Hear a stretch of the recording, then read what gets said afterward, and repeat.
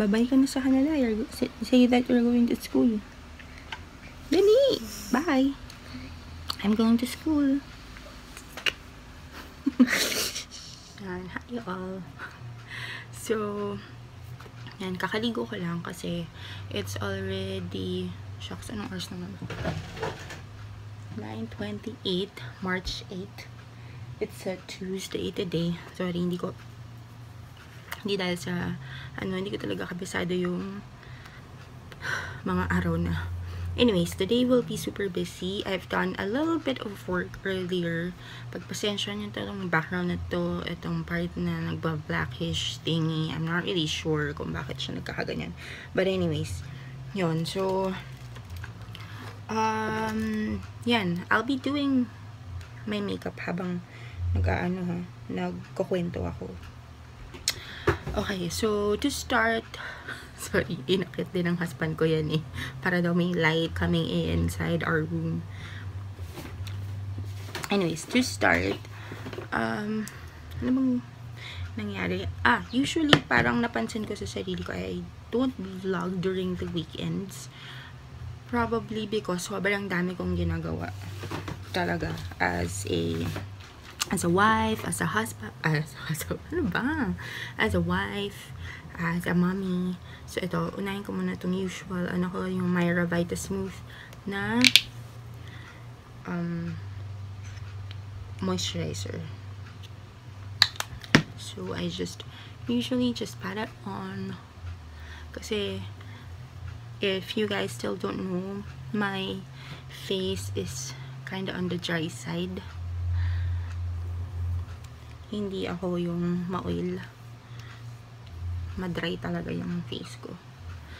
Except for, kung kunyari, super init, super humid ng panahon, yung T-zone ko, yan ang unang,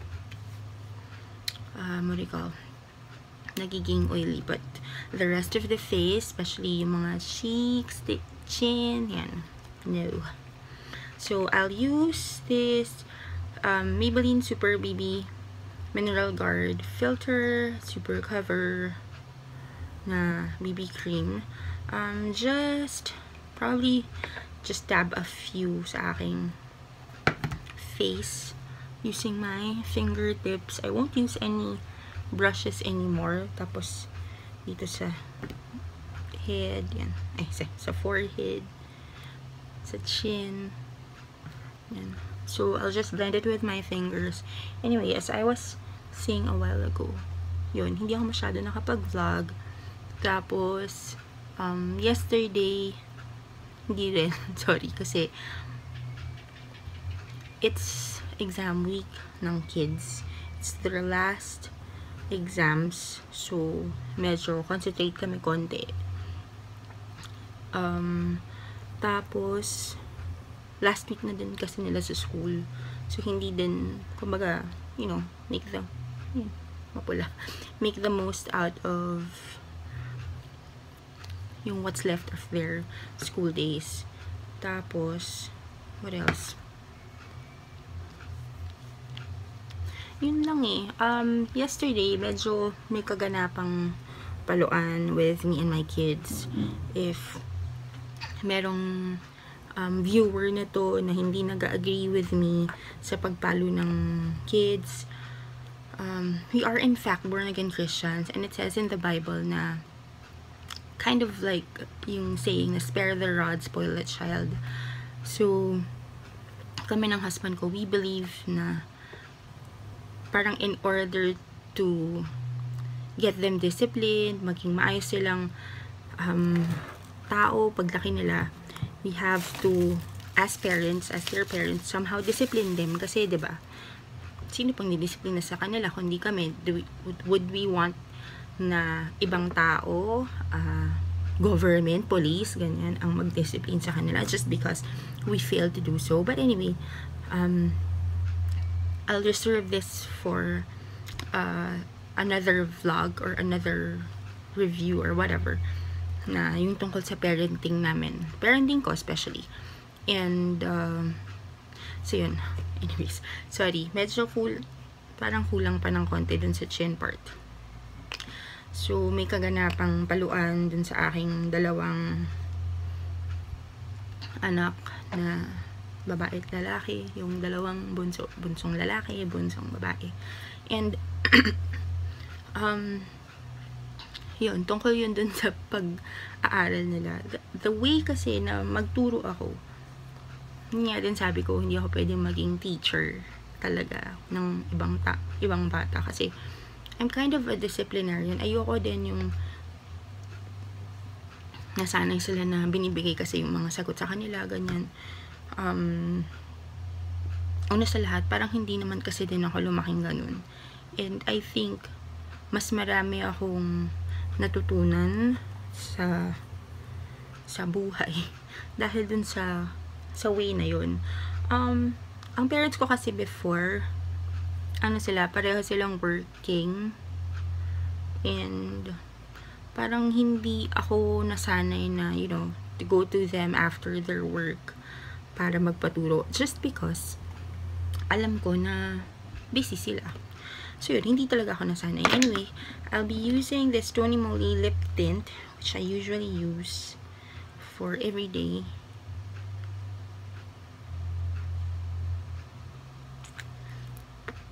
By the way, pupunta pala kami sa school today kasi magbabayad ng tuition. But that's just it. Papa-car wash. So yun. So na nga ba ako? Yan, the way I teach kasi the kids is I'm expecting that they know it already, yung mga homework nila or yung mga nire-review for the exams, because tinuro na yan sa school. I'm pretty sure. Kasi nga, hindi naman ipapa-exam yun kung hindi naman tinuro, diba? At hindi din ipapa-homework if hindi talaga na-touch. And, na-check ko naman. And, most of the time, yes, naturo na sa kanila. So, if there is a time na sasabihin nila sa akin, Mommy, sorry, actually, hindi nga sila, sorry, Mommy, hindi ko alam. I don't buy that. Parang, I squeeze it out of them na yung mga bagay na alam nila. Because I know meron at alam talaga nila. Anyways, next is the Colossal Go Extreme, pero SG Authentic lang to, eyeliner. Just put a little on my upper lash line.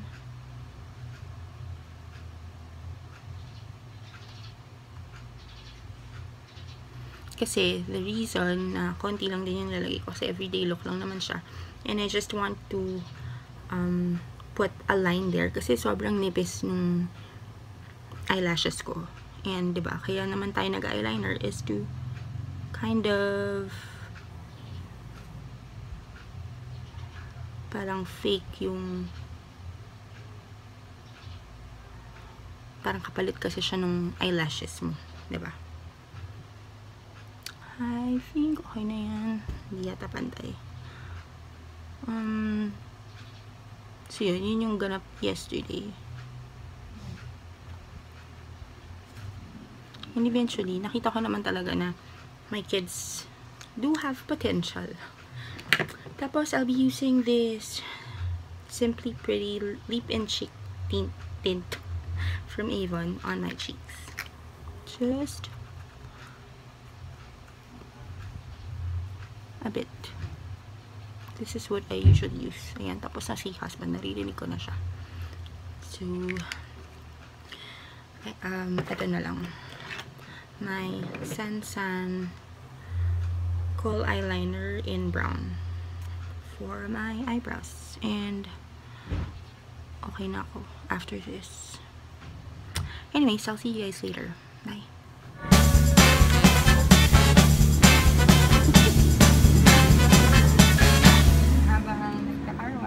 So yun, tapos na ang aming chores and we're back home.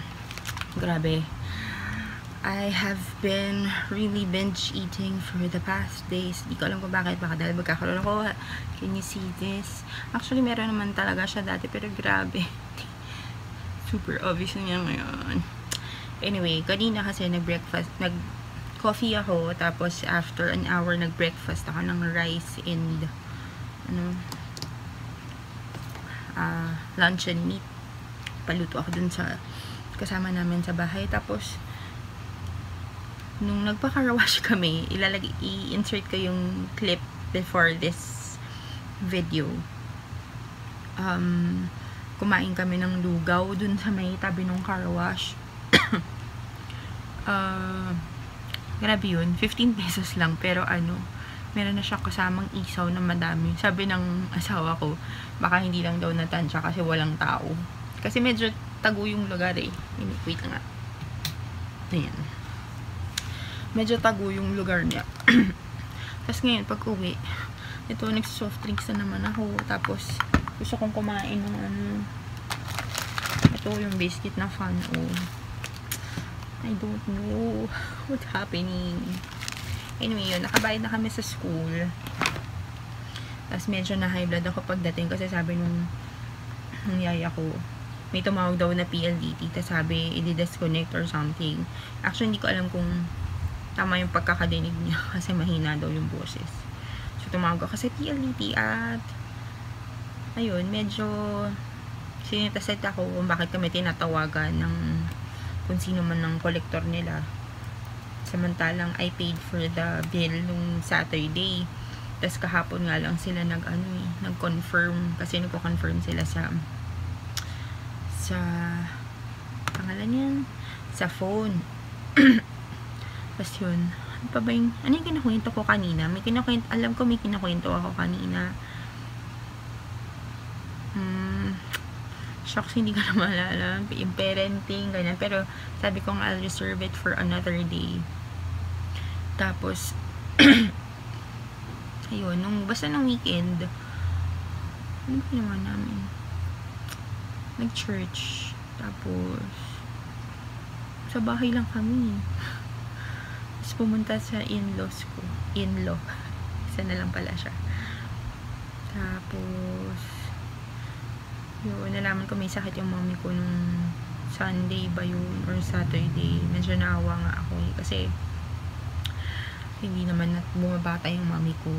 And she's living alone, kasama yung yaya lang din niya. At medyo malayo sa akin. Kung siguro mga 1 hour drive kung hindi traffic. Pero kung traffic, good luck, mga 2 hours. Tapos, yun, gustuhin ko man syempre na samahan siya. My life is here. Nandito yung bahay namin. Nandito yung kids ko. Nandito sila nag-aaral. Dito na kami nakaset up. Especially for work and for school. So, gustuhin ko man talaga na samahan siya. Malayo eh. And, alam niyo na, yun nga, meron pa akong issue lately with the work. So, definitely, ang budget ko ay very limited. Syempre, yung pinaprovide naman ng husband ko is for our household.